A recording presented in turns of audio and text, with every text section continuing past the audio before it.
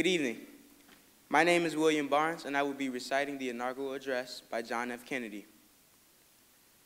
We observe today not a victory of party, but a celebration of freedom, symbolizing an end as well as a beginning, signifying renewal as well as change.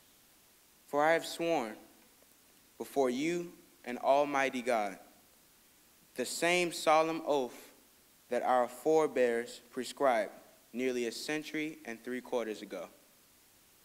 The world is very different now, for man holds in his mortal hands the power to abolish all forms of human poverty and all forms of human life. And yet, the same revolutionary beliefs for which our forebears fought are still at issue around the globe. The belief that the rights of man come not from the generosity of the state, but from the hand of God.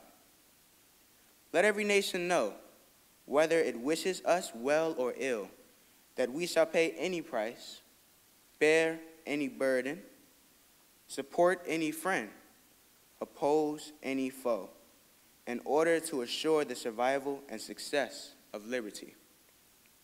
To those old allies whose cultural and spiritual origins we share, we pledge the loyalty of faithful friends. United, there is little we cannot do. Divided, there is little we can do. To old allies to those new states whom we welcome to the ranks of the free, we pledge that one form of colonial control shall not have passed away, merely to be replaced by a far more iron tyranny. To those people in the huts and villages across the globe struggling to break the bonds of mass misery, we pledge our best efforts to help them help themselves for whatever period is required. To our sister republics south of our border, we offer a special pledge to convert our good words into good deeds, to assist free men and free governments in casting off the chains of poverty. To that World Assembly of Sovereign States, the United Nations, we renew our pledge of support to strengthen its shield and the new and the weak, and to enlarge the area in which its writ may run. To those nations who would make themselves our adversary, we offer not a pledge, but a request, that both sides begin anew the quest for peace.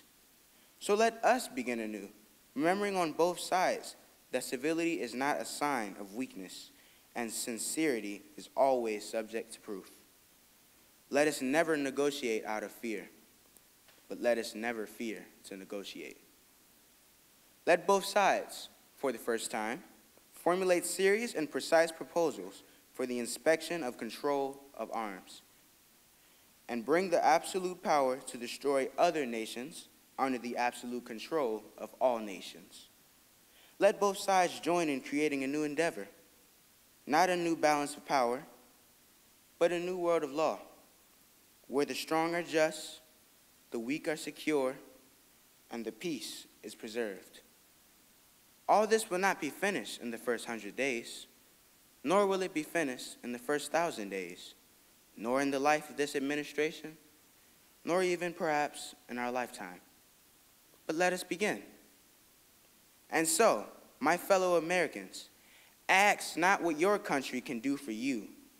Ask what you can do for your country. My fellow citizens of the world, ask not what America will do for you, but what, together, we can do for the freedom of man. Thank you.